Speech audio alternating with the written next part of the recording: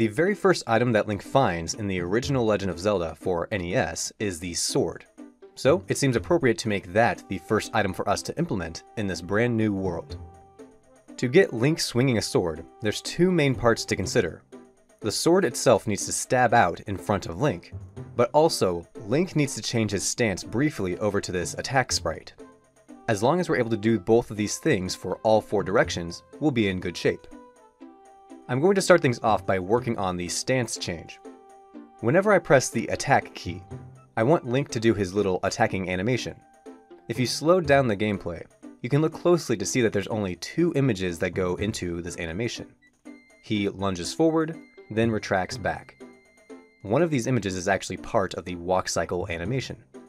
Taking a quick look at the sprite sheet I made for this game, Link walks using these two images on every row. Then to attack for that direction, we're simply going to use these two images. Pretty easy. When I trigger this animation to happen in-game, this is what it looks like. Then, if I just speed it up a bit, it looks just like the original game. Step 1 is complete. Now all we need to do is add the sword itself. Let's start this process off pretty simple. First, I want to spawn the sword at Link's position whenever the attack button is pressed. Additionally, I want this sword sprite to rotate to face the same direction as Link. Essentially, when the sword is spawned into the game, it'll read Link's direction property, convert it to radians, and then rotate the sword image to match that radian value, resulting in what you see here.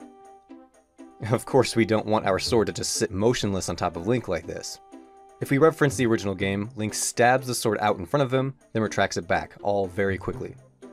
To do this, our sword is going to have three different states. The stab, where the sword moves out from Link's body. The pause, where it briefly remains at the peak distance. And then the retract, where it returns back to Link. Keep in mind that these states need to work for any given direction. So when the sword is spawned, we'll give it a new direction vector. One that matches the same direction that Link is facing. For the first state, the stab, the sword is going to move in the same direction. Then, once the pause state ends, we'll simply flip that direction vector around, and it'll go back the same way that it came.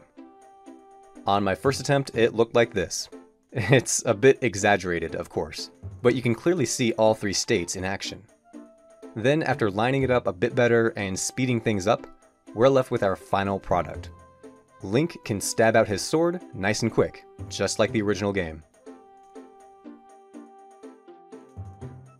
As I mentioned in the previous video, I'm interested in making this new game a bit more unique by pulling in elements from Breath of the Wild. In the next video, we'll be implementing the new weapon switching system, allowing Link to change between any of the weapons he currently has within his inventory. If you'd be interested in checking out the code for this game, all of it is available on GitHub. You can find the link in the description. And if you'd like to follow along with the progress on this game, please subscribe.